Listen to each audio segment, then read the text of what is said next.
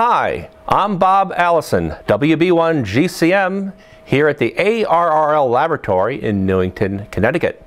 In this review, I'm going to show you 4 antenna analyzers.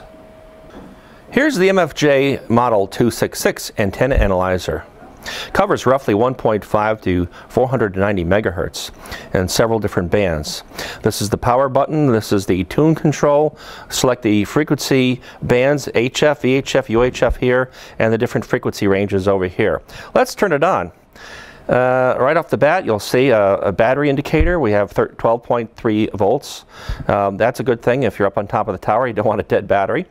And let's select it as an antenna analyzer. And we'll just press this button here. And this says band A. That corresponds to over here, 1.5 to 2.7. Let's check out 6 meters. That should be band F. So I'll use the up button. We'll look at the letter B, C, D, E, and F. And right now, I'm looking at 50.4 megahertz roughly.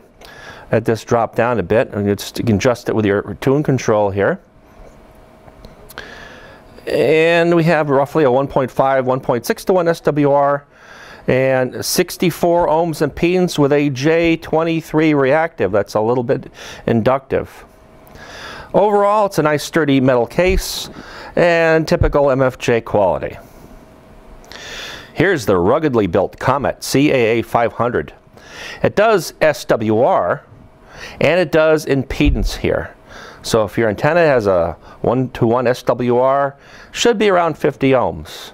It doesn't do complex impedances like some other antenna analyzers do, but for the most part what you want is the minimum SWR. Now let's turn it on. Here's your power switch. This is your knob for your frequency bands at different settings. This covers 1.8 to 162 megahertz.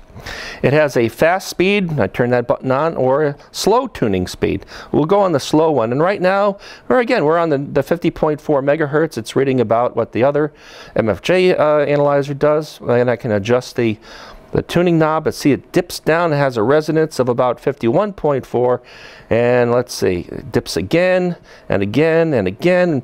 Wow, this antenna is going all the way up to about 60 megahertz or more.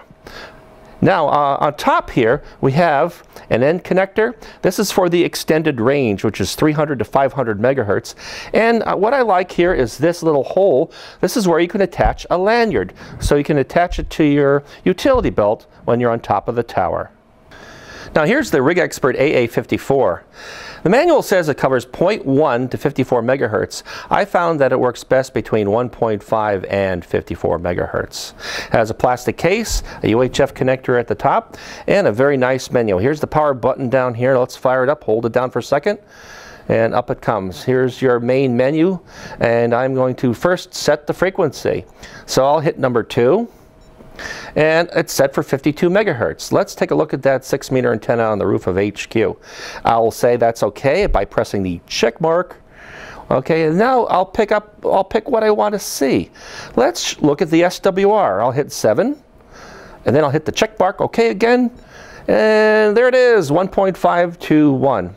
Now this also does complex impedances as well, and this is a blast to operate. What I like best about this is that its output is very, very, very stable because it actually does generate RF. And you could actually put this on an antenna. It would be a stable RF generator, and it doesn't drift around, so you get very good, precise readings with this.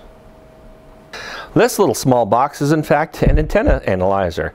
It's the UKITS FG01. Covers 1 to 60 megahertz. Has a B and C connector on the top, little charging jack here, and the display is a 1-inch square LCD display. We have the battery voltage, 12.2 volts. We have a graph up here of impedance and the lower graph of SWR. I've chosen, again, 52 megahertz for the 6-meter antenna on the roof of headquarters building, and I've chosen a scan width of 5 megahertz. And across here, this is a little bit below 50, this is above 54, it is fairly flat with only going above 1.5 to 1 at certain times. So the antenna looks very healthy at this end of the coax. It's a nice lightweight design. You can almost fit it in your shirt pocket, and it's very easy to use. And If the SWR exceeds 3 to 1, these little digits light up red. Well, I hope you like seeing those antenna analyzers. I thought they were pretty interesting. I'm Bob Allison, WB1GCM, at the ARRL laboratory and in our museum.